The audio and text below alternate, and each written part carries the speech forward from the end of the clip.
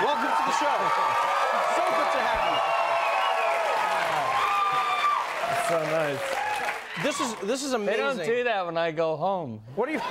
That would be creepy if they just followed you home cheering as you're just walking home. Welcome to the show. Oh, welcome to the show. Thank you. It's great to be so here. Good to have you here. Man. I love what you do. Thank you very much. I love what you do. Great. I love what you do. Your intellect. Oh, it's thank really you. No, great. This is about man. you, Mark. This is about you. Welcome to the show, and congratulations on everything. I feel like, you know, you were always known because you're an amazing actor, but with the Avengers, it's such a monumental event.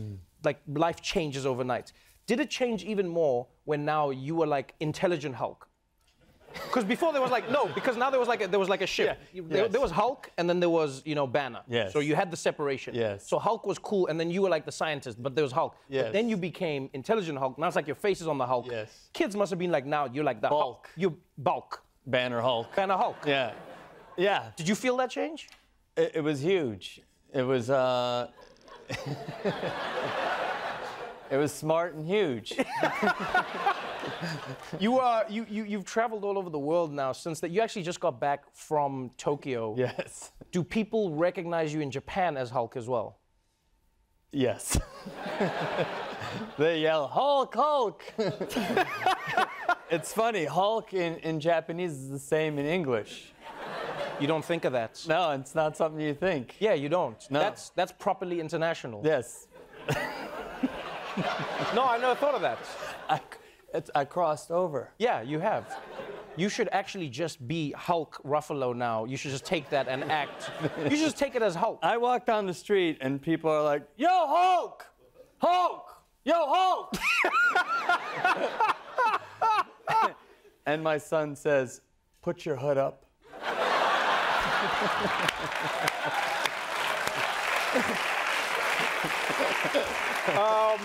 It's your hair.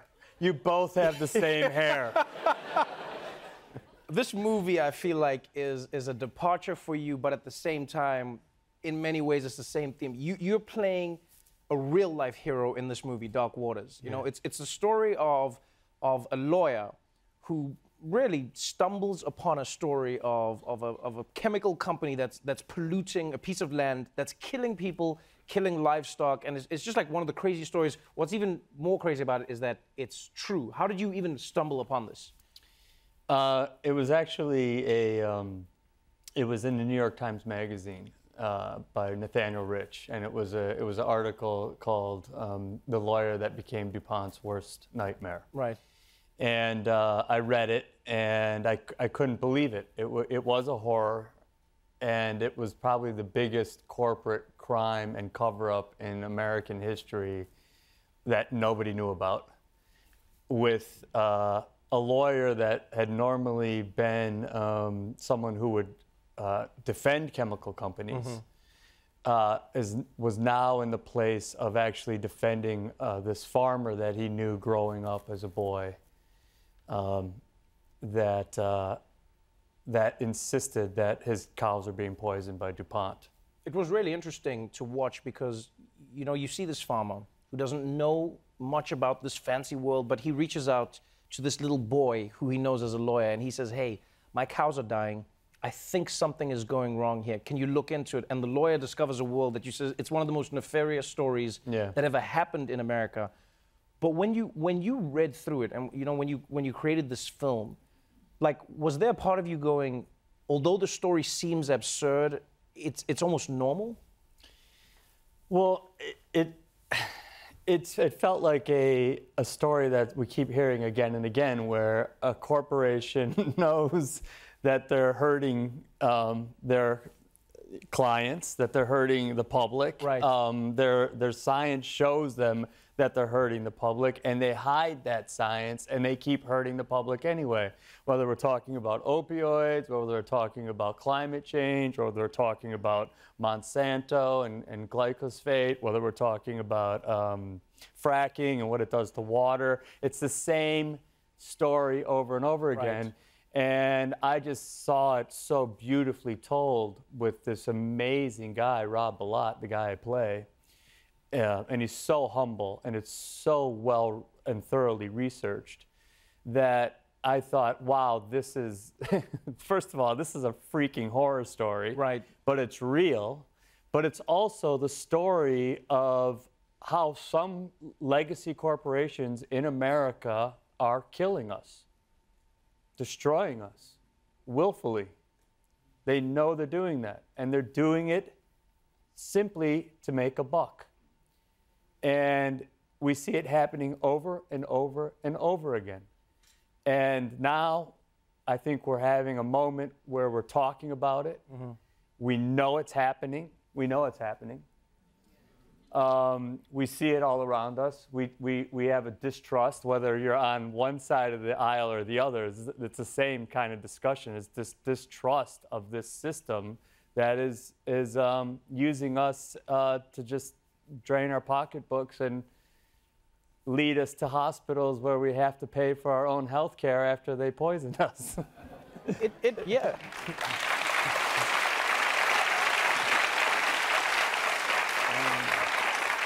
It's a story that far too many people have had to live through and are continuing to live through today, you know, where corporations have found ways. You saw in the clip we saw where the scientists now work for the corporations and we don't know what many of the facts are. From this story, though, you know, you play a hero in the story who really is like an on-the-ground hero who just works against a powerful organization to get justice for many of the people who have been harmed. What do you think inspires heroes like this? Because he didn't have much to gain. In fact, he had everything to lose. So you have the heroes in the in Marvel movies, and they're the heroes. They're heroes because you want to be them, right? Right. But then you have the heroes in the world that are heroes because you don't want to be them. Wow. They're heroes because their journey is the one that a human being has to make, that is like the difficult choices. Mm-hmm. And that's what this man was. And what it ultimately was in him was a belief that when people learn the truth, they'll do the right thing. And so if he could just lay it out and show them over and over again the facts and create a reasonable argument that people will do the right thing, all the way up to the CEO of DuPont, who he gets to depose in the movie, which is one of my favorite scenes. And he believed in justice. And once he was on that road, it took him 20 years. He's still fighting it. Right. But he really believes that people will do the right thing, and it's that part of him that I think kept him going. You end the film, and this is not one of those movies where spoiler is something you need to worry about, because it's a beautiful story, it's a powerful story, it's really informative as well. But at the end of the film, it's really strange because it doesn't end with just the regular happy ending. Because he doesn't drive away in an SUV. Right. The company won. I mean, the company was forced to pay $700 million, I believe, in fines for what they had done. But you choose to end the film with facts in and around how much people have been affected, how many people have been affected, how widespread this problem is, how many chemicals are in our bodies, how many poisons have been spread throughout the environment. Why choose to end a film like that? You know, everyone would say no, just end it in the flashy way. You win the court case, you drive off into the sunset. Why did you choose to end it in that manner? That was a big discussion that we had as filmmakers and as producers and as our marketing and all that. But that's the reality we're living in. And what the film does is it asks us to take action. It doesn't give you a savior. We are our saviors. We are the ones that we've been waiting for. There is no one person that's going to do this, and it's time for us now to do these things. If anyone watches this movie, thank you. I don't think they won't be moved, man. They're definitely going to be moved.